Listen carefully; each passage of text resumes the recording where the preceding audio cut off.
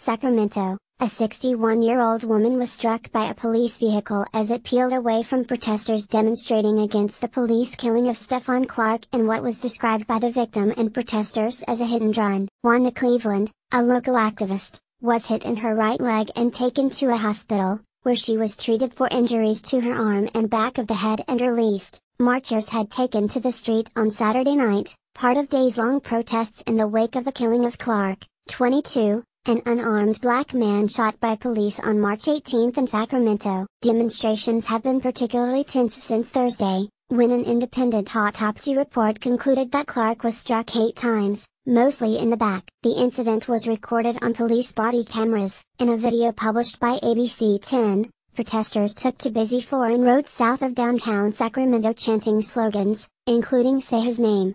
Stephon Clark.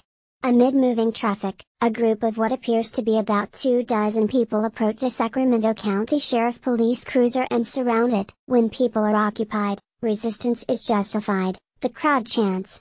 The cruiser's lights flash and the siren blares. Another cruiser pulls up behind in an apparent move to back up the first vehicle. "Back away from my vehicle," a deputy says 4 times into a loudspeaker. After a few moments, the first cruiser slowly pulls forward, and a woman emerges from the crowd in between the vehicles, both SUVs. The second cruiser strikes her and she hits the ground. In a video recorded by public defender and legal observer Guy Danilowitz, the woman's white sign is lit up by the headlights before impact. The longer ABC 10 video does not show deputies circling back. Fire and rescue personnel arrive about 7 minutes later to load the woman, Cleveland, onto a stretcher and take her to an ambulance. Before the accident, Cleveland, a vocal activist at Sacramento City Council meetings, recounted how she felt she was unjustly arrested 3 years ago for allegedly touching a police officer during a tense meeting. "I'm on a mission now. I will never allow a cop to touch me again," she said before the accident. Nearly an hour later, she was lying face up on a city street after being struck by the SUV. "I want to know what he was thinking," Cleveland said from her hospital bed in the emergency room. "Is my life not that important?" Funla, left, holds Wanda Cleveland after Cleveland was struck by a Sacramento County Sheriff's Department vehicle. Elijah Nuvalaji PAA face/Shutterstock, Cleveland suffered minor injuries to her head and elbow. She said that once she was on the ground, she quickly rolled out of the way, fearing the vehicle would run her over. "I could hear the tires roll past me," she said. "This was a hit and run," Andre Young said after witnessing the incident. "Police have to be better than this." Funla, a friend of Cleveland's, rushed to her aid and held her head until paramedics arrived. "He was really upset, and he accelerated," La said. "He didn't get everyone to comply and move, so he just hit her." In a statement, the Sacramento County Sheriff's Department said the collision occurred at slow speeds after protesters were yelling while pounding and kicking the vehicle's exterior. One of the vehicles suffered scratches, dents and a shattered rear window that was caused by vandals and was unrelated to the collision, according to Sergeant Sean Hampton. The incident is under investigation by the California Highway Patrol while the department conducts an internal review, Hampton added. "It was not immediately clear whether any disciplinary measures would be taken. He never even stopped. It was a hit and run," Cleveland told the Sacramento Bee. "If I did that, I'd be charged. It's disregard for human life."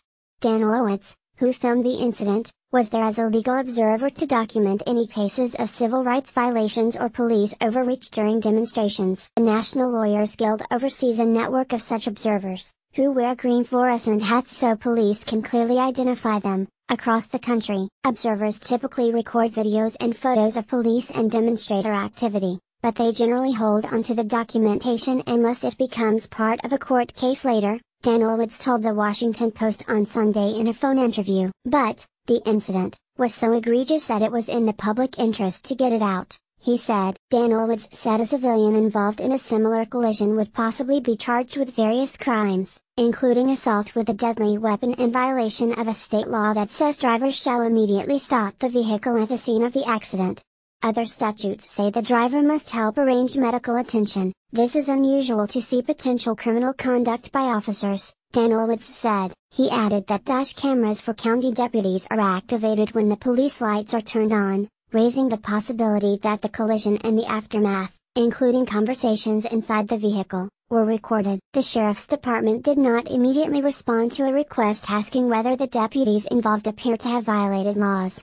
Chris Vellucci, the region's observer coordinator, also was at the scene. He told the Post that he flagged down a California Highway Patrol officer nearby in a police cruiser. He said he told the officer that a crime may have been committed and that there were witnesses and photographs to gather for an investigation. "Get out of here, or I'll arrest you," the officer told him twice, Vellucci said. The officer then exited the car and chased him across the street, he added. The California Highway Patrol did not immediately respond to a request for comment. Lavonna Carter, left, and her daughter saw Carey participate in a rally and vigil for Stephon Clark. In the background is Hamza Salem, a student at California State University at Sacramento. Elijah Nuvalaji PAA/Shutterstock. The night's protests began as a quiet vigil for Clark, but the hit and run changed the tenor. La joined a growing crowd of more than 200 protesters who marched on 65th Street. Many joined the march after learning of the incident on social media. "There is no accountability with these people," La said. "That's what this is showing." Protesters made their way to the Sacramento County Sheriff's Department and were met with 15 squad cars blocking the department. Police were in riot gear as they faced the chanting protesters, who kept a distance from them in the parking lot. Protesters refused to disperse and continued to block the main intersection, all the while redirecting frustrated commuters. Officers made two lines, preventing protesters from continuing the march. Some organizers called for protesters to disperse and go home, but an offshoot of the group remained, making their way to face the officers. One man grabbed a 4-foot-long stick and began approaching the line before another protester confronted and stopped him. Using a makeshift PA system mounted to a wheelchair, various speakers took the microphone in what amounted to an impromptu rally in the headlights of the waiting cars at the busy intersection. "We need to continue to let our voices be heard," said Maurice Connor, a teacher from John F. Kennedy High School in Sacramento, whose remarks were punctuated by the honking of impatient motorists. "Let them know that Stephon Clark, Mike Brown, Ayanna Jones, Jameer Rice, Trayvon Martin, Oscar Grant, how many more names do we got to name? Sandra Bland." All of these names that were named are also people that have been disenfranchised in every aspect of society. Mark Douglas and a friend were walking to Walmart on Florin Road when they heard the commotion in the distance. Call and response chants, say his name. Stephon Clark, clashing with the din of a police helicopter unit above, warning the protesters through a loudspeaker that they could be arrested for participating. "We heard it and I instantly knew what it was," Douglas, 27, told a reporter. "So we came and joined the movement." He, too, took the microphone. "I appreciate every race that is here," Douglas shouted into the mic, "because that means they'll understand our struggle. They'll understand what it means to be at the bottom because of our skin color." Also speaking was Marissa Barrera, whose family sued the city of Woodland after her 30-year-old brother, Michael Barrera, died in police custody last year. "My heart goes out to Stephon's family because nobody can ever understand. You guys can feel our pain, but you will never know until it happens," she said. "And I pray to God it will never happen to you guys." Wanda Cleveland marches during the rally and vigil for Stephon Clark in Sacramento earlier Saturday. Elijah Nuvalaji PAA/Shutterstock. Read more. Baton Rouge police release video showing fatal shooting of Alton Sterling. Plan to fire one officer. Our city is hurting. Protesters swarm downtown Sacramento following deadly police shooting. Stephon Clark was shot 8 times, mostly in his back. Autopsy requested by his family shows